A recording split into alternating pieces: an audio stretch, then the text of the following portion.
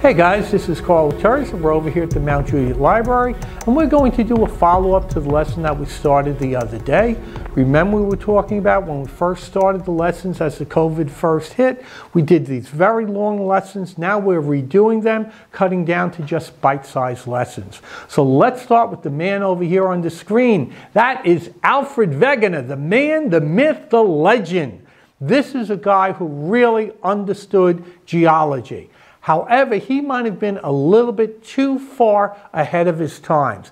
He develops a theory, as we saw last week, called continental drift, but unfortunately in 1912, that theory of continental drift, while it's true, he was unable to explain the mechanics behind it working. Plus, he had a couple of other things that were working against him. He was a meteorologist, but he was talking about a theory based upon geology, so he was out of his field. He was German. This is right before World War I, and a lot of things that the Germans said was very, very suspect. Plus, he had his own issues in his personal life that kind of like made things kind of weird.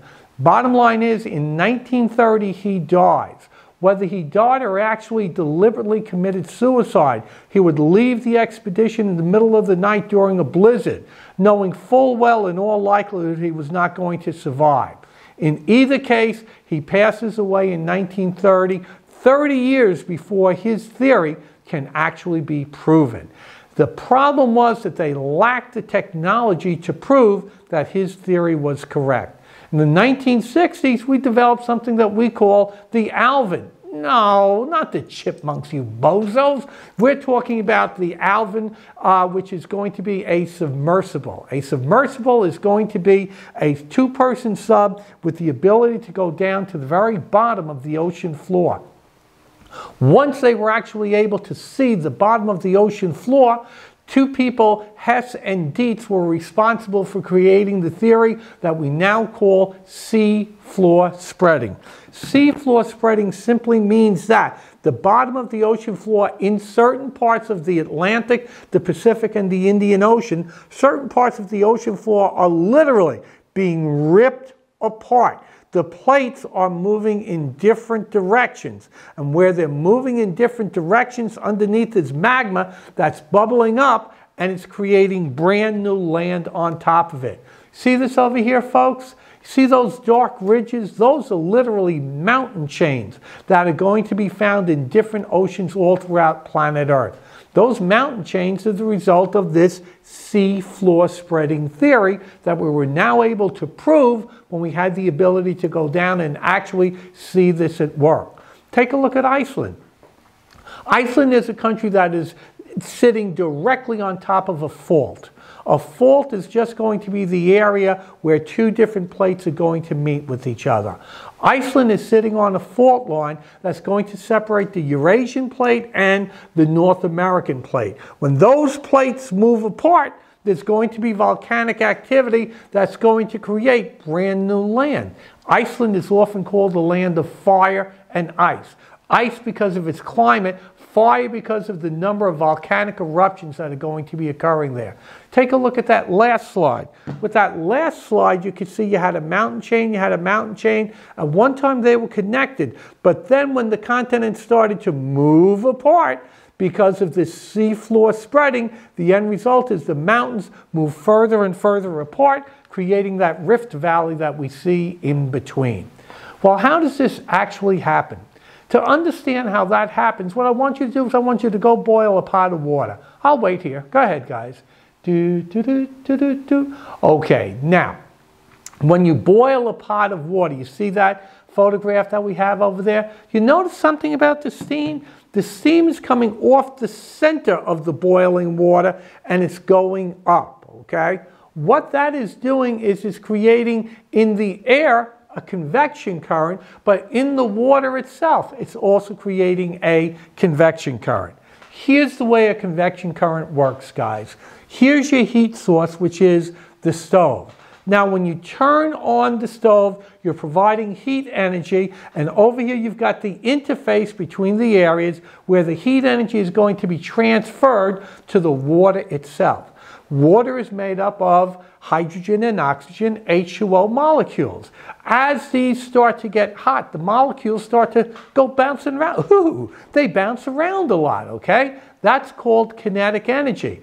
As they generate more and more kinetic energy, they're going to start to rise. Hot air rises, hot liquid rises as well. As it rises, what's going to happen is it's going to get to the top, it's going to cool off, it's going to spread out. Hot air rises, cool air sinks. The same thing is true with water. So the cooler water is going to sink, go back to the heat source, and this process is going to happen over and over again. This is what we call a convection current. Now let's take this very same idea of a convection current and let's apply it to planet Earth. Over here on planet Earth, your heat source is going to be the outer core. Instead of water boiling, we're going to have magma, liquid rock underneath the surface of planet Earth. This magma is going to move just like the water moved itself. It's going to rise, then it's going to spread out, then it's going to sink, and the process is going to happen all over again. Underneath planet Earth, in an area that we call the asthenosphere, this whole process is happening. It's this process of convection currents in the asthenosphere that's going to be responsible for moving the plates. Now notice over here, see the way this convection current is working underneath? Here's plate A, here's plate B. Because of the direction of the convection currents on top, plate B is moving in that direction, A is moving in that direction. They are diverging apart from each other. Now let's take a look at C. Because of the convection currents underneath C, B is moving in this direction, C is moving in this direction. Those are going to converge. So the fault between A and B are going to be diverging plates. The fault between C and B are going to be converging plates. All of this is the result of convection activity in the asthenosphere. And now this is going to show us exactly what we were just talking about. There's your asthenosphere, there are your convection currents, and notice the heat source is right over there at the outer core. The result of all the plate activity on the surface of planet Earth is the result of the convection currents that we're going to find in the asthenosphere. Now, I was telling you about the mid-oceanic ridge and how that stuff is moving apart. Let's take a look over here at the Arabian plate and the African plate. Right over there by Saudi Arabia, those plates are moving apart, and in between you've got the Red Sea. The Red Sea is what we would call an embryonic ocean, meaning as these plates move further and further apart, the Red Sea is going to get bigger and bigger and bigger till it's going to be the size of an ocean. When's that going to happen? Probably in about 300 million years or so. You might want to jot that down on your calendar. When you've got divergent plate activity, this is going to create mild to moderate earthquake activity. Now, sometimes they're going to collide with each other. When that happens, we call that convergent plates. Where India is now is not where it was millions and millions of years ago. Here's the Asian continent, here is the Indian subcontinent. Gradually over the millions and millions of years, India moved closer and closer to the Asian continent, and what happened is where they collided, they literally pushed the land up. That land that got pushed up is what we call the Himalaya Mountains, okay? You see the picture over there of the continents moving further and further? Now take a look at this picture. As you're looking at it from space, you could see where the plates collided, how they created the Himalaya Mountains. Now, last week we were talking about the two different kinds of crust, continental and oceanic. We've been talking about continental colliding with continental. That's convergence. That's not too bad. Like I said, mild to moderate earthquakes. However, sometimes, instead of it just being continental to continental, you get oceanic to continental.